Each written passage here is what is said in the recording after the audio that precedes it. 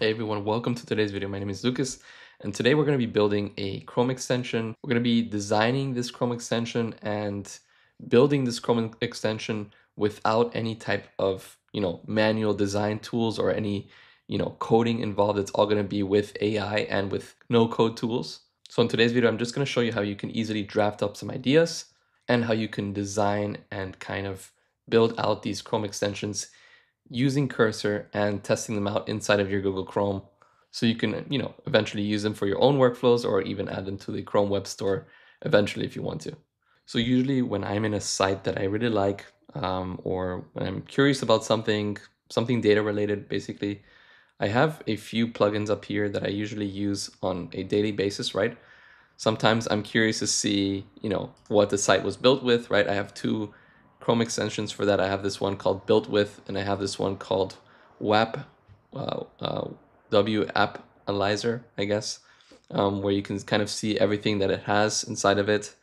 I also have Similar Web, which, it's a kind of like an analytics tool. You get like a very basic overview of of a rough estimate of the traffic that this site receives on a monthly basis. You get to see the bounce rate, the pages per visit, monthly visits, and so on. And I also have this one called Go Full Page, which basically it takes a screenshot of the entire page, and then at the end of that, you can basically download that screenshot as a PNG, right? So those are pretty big, Chrome extensions that are, pretty massive tools, right?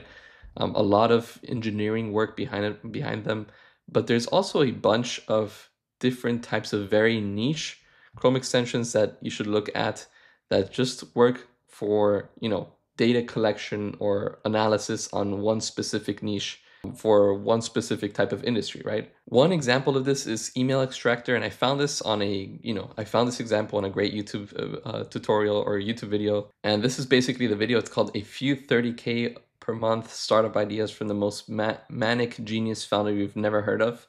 And over here we have this little section where he talks about paid Chrome extensions, and basically he's talking about this email extractor tool that they have around, well, he said around 250,000 visitors to their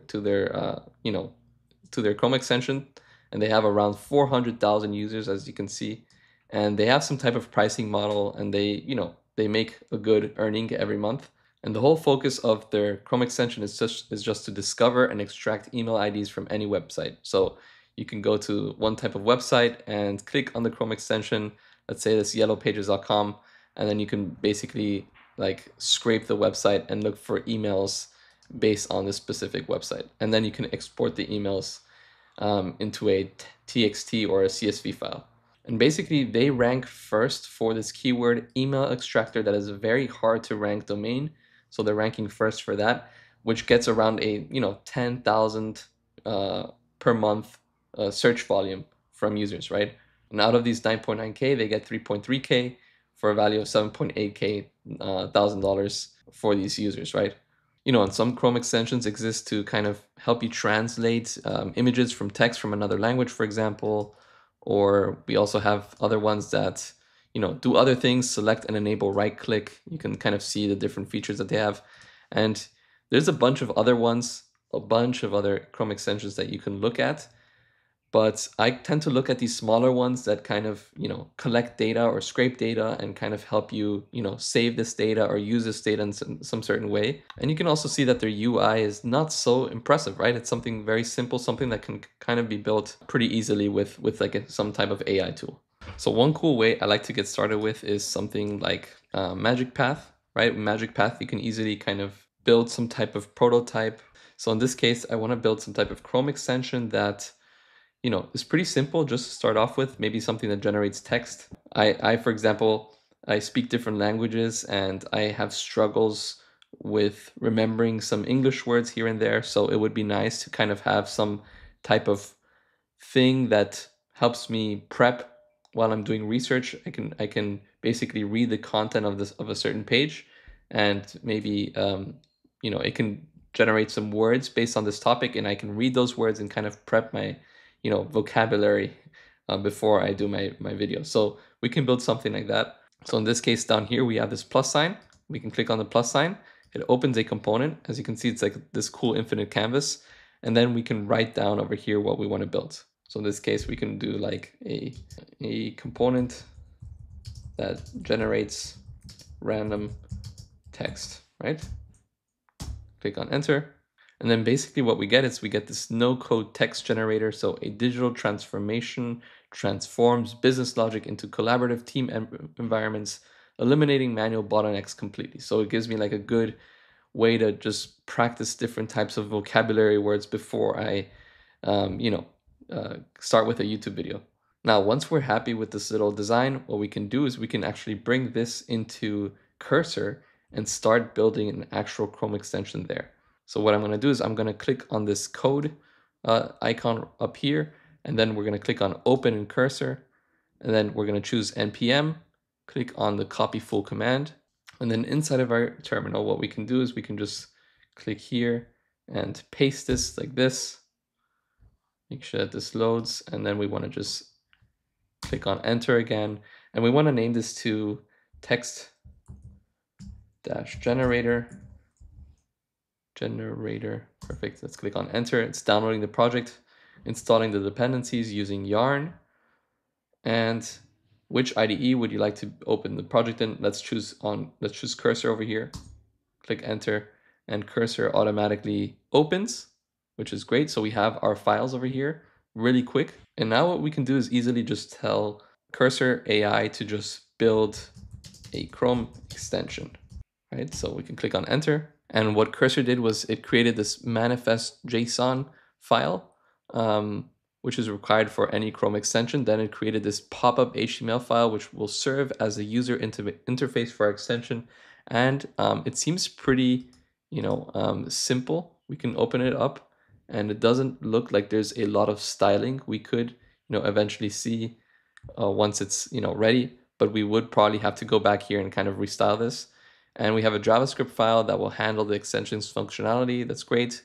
And a README file to explain how to use the extension. Cool. So now that we've done that, so to make the extension fully functional, you'll need to create icons directories and add icon files in the required sizes. So let's skip that for now. Let's just, go into this as a total noob, but we will eventually have to do this. So let's click on accept all. And then what we want to do is we want to open Chrome, right? Click on go to Chrome/extensions, enable developer mode on the top right, and click on load unpacked and select the extension directory. So let's just do that. So I'm here in the extension. Let's click on load unpacked, and let's click here on the text generator, and let's click on extension, right? Click on select, and we get this error, right? It says could not load icon 16 PNG specified in icons. So we do not have these icons yet. So we kind of need to, upload this. So I'm not going to use any code. I'm just going to, do this from a completely, no code perspective with screenshots. I'm going to go back into Cursor, and I'm going to paste this screenshot back here. And let's just move this in the center for you guys. We're going to paste this, and we say we got this error. And so the error message indicates that Chrome could not load the icon file. So this icon file, this is a common issue when icon files referenced in your main manifest do not exist. So how to fix, create a folder named icons inside of your extension directory, and then add the icon files named icon 16, 48, and 128. Okay, so let's do that. Let's first create this folder inside of our extension directory. So we're going to open our Finder. So let's create a new folder named icons and drag that in here. And then using a tool like Figma, you can easily create these different PNGs. We can also add some type of, color to these three. So not to keep them white, maybe we can make them have some type of gradient. So it's a little bit more fancy, like a dark gradient like this. And then what we want to do is we just want to export these three layers, and let's export them into our text generator, extension, icons, save. And then make sure to put this icon word inside of it. So it's icon 16, right? Just rename it like that. So rename icon 128, enter, and then we can retry. And then once we retry, we see that we have it. So we have our text generator extension 1.0, a Chrome extension for generating text. And we have this strange ID, but that doesn't really matter. And what we can do is we can just open this and, pin this to our browser. And now we get something much closer to what we actually want, right? So we can generate a new text, and that's exactly what we want, right? We even have the nice little spacing over here, and we can, again, just adjust this to our own styling. Eventually have, I don't know if we can do like some rounded text, rounded edges. I think we can, as you can see, but eventually have like the styling like this and make it look more like this as possible. But yeah, guys, that was pretty much it from my side. Hope you guys enjoyed this little, video, get some inspiration out of it, and actually build something yourself using tools like Magicpath and Cursor. Cursor is just such a powerful, tool to build stuff, right? You can build anything from simple landing pages to Chrome extensions to mobile apps, right? So it does, you will be exposed to some code as we just saw, but you can use this agent on the side, right? It's best to kind of read through everything and build simple things like this and kind of understand the whole file structure and everything that's being built. I think that's kind of like the best way to actually learn something. When I started learning, tools like Webflow or Framer, the best way for me to learn was actually downloading templates and using component libraries and seeing how people would actually build out these templates sustainably and in a good way. And that kind of gave me the knowledge of how to build out like that. And I take kind of like the same method over here with Cursor. I try to use AI to kind of build something and read what they're building and then do it from scratch, and they're gonna deliver you know another type of solution, but you can kind of get the patterns and then kind of understand how it all works. So yeah, guys, hope you enjoyed the video. Thank you so much for watching. See you next time. Bye-bye.